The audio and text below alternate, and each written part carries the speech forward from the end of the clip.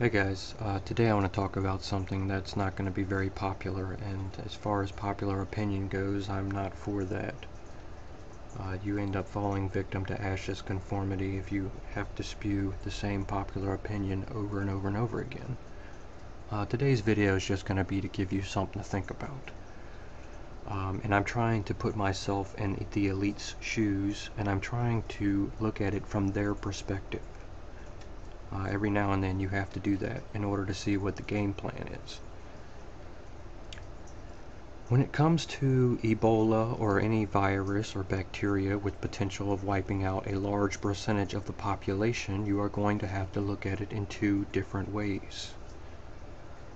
Number one, the ACE card, which would be actually giving you a vaccine that would work. And that would be to get rid of the truthers and the nonconformists, because they know, if you think about it, they have to know that you and I exist and that you and I are not going to take the vaccines. I'm not telling you to take the vaccines. I'm not going to take the vaccines. But I'm telling you that if they wanted to get rid of the people who were nonconformist, they would give you a vaccine that worked. Of course, the ACE card would be tainting that vaccine with thimerosal or another form of chemical lobotomy, and that would mean that the only people who were left would be slaves, complete mindless, robotic slaves. It's the ACE card. They can't lose with this. And there are quite a few people out here who are saying, take this, take that, put a mask on your face, etc., etc. I'm here to tell you that that's not going to work. It's not going to work because of the method that they are going to end up using. Now, it may not be with Ebola, but they will end up using this method one day. The Guidestones, have you ever heard the saying, it's written in stone? It's written in stone. It's going to happen. When? I have no idea. This would be the perfect opportunity, in my opinion, for them to do that. Even though we've only really had one confirmed case in the United States, it may not go any further than that. I'm kind of hoping it doesn't, but if it does, what you need to realize is that they will spread this via aerosols, and they've done this before. This is not going to be the first time they've done this. Using a mainstream article, we can very clearly see that they've done this in the past, and they are going to do it again. History repeats itself.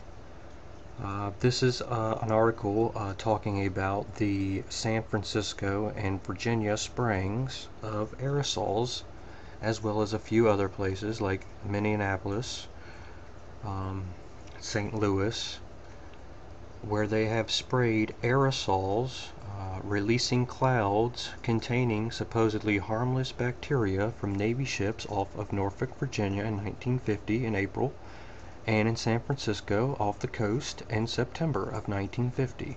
And they've done this already. And there's people out here talking about, well, if they put viruses or bacteria in these chemtrails, they will die because of UV degradation. Well, we've already seen that that's not true.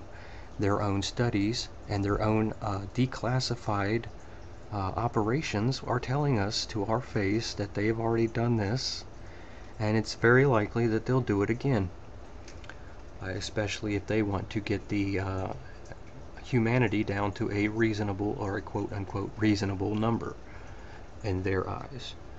A reasonable number is a more controlled number. Obviously, they want to control us. But this has been going on for, decades.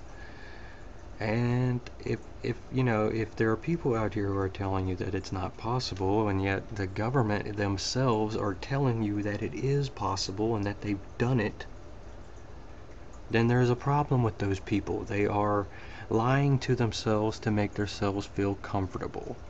So when you talk about putting a mask on your face to prevent this, it's insane. The aerosols will get to you one way or the other. You'll either step outside and get it rubbed on you somehow, or you'll touch something that has it on it, or the aerosols themselves. I mean, your little face mask is not going to prevent little particulates. It's just not. They're designed for things like large amounts of rust or sandblasting or things of that nature. They're not designed to handle things of the microscopic level, which is in fact the bacteria and viruses. So when I say it's an ace card, it's because you can't win. There is no winning. Some people will be naturally immune to Ebola. Some people are naturally immune to HIV and AIDS. And some people were naturally immune to the Black Plague. All throughout history, there has been certain genetics that have been immune to the disease naturally. They didn't need a vaccine. And if anything, we know here that vaccines have killed more people than the actual virus or disease itself. I think there was 11 times more people who died from swine flu vaccine than actually died from the swine flu. And of course the fact that the US government holds the patent on Ebola is not helping this situation out at all. I'm not saying that it was on purpose. It could have very well been an accidental leak. And they're just trying to contain it. It could be. But I don't think so. That's just my opinion. I think they know fully well what they're doing, and if they wanted to, they could very easily just put this in the mix of the quote-unquote chemtrails. I think we're going to have to look at them as biological trails as well, not just chemical trails. They could very well just throw that in the mix and it's a game over. There is no fighting that. You either are immune or you're not. You either have the vaccine that works or you don't. But the ace card would be the fact that you and I, and just about anybody who's listening to this channel, or Alex Jones, or just about anybody else out there, you're not going to get your vaccine. And they know that. They know you're not going to. They know you're fully against the vaccines. That could be their ace card to getting rid of nonconformists and those who don't wish to be slaves. But the ace card, of course, is when they taint the vaccines with something that causes a chemical or biological lobotomy. They're going to win, regardless. There's no way out of this. If you want to think like Alex Jones and think that you can beat this, that's fine. But if you want to think like an elite, you'll know that there's no way around it. You are going to die when they tell you to. And that's basically how it is. There's no way around that. I'll leave a link to this article so you can go and read it for yourself and spread the article to people who are naysayers, the people who don't believe in these aerosol sprayings and the potential of these aerosol sprayings, because they could very easily spray us tomorrow. Or they could have already sprayed us. If there's an incubation period of 21 days, we're not going to know. For at least a couple more weeks. So this is just a heads up. It doesn't matter if you stay inside all day. It doesn't matter if you wash your hands. It doesn't matter if you use bacterial fighters or fungus fighters or whatever you want to use. It doesn't matter. It's not going to help. If they want to get in your home, they'll get in your home. Your home is not airproof. So it's just giving you guys something to think about, because there's a lot of people out here talking like they can just beat this with plants and whatnot, and it's just not going to happen. Not with this. Not with anything they put in the aerosol. You can't defeat that with a mask. It's not going to happen.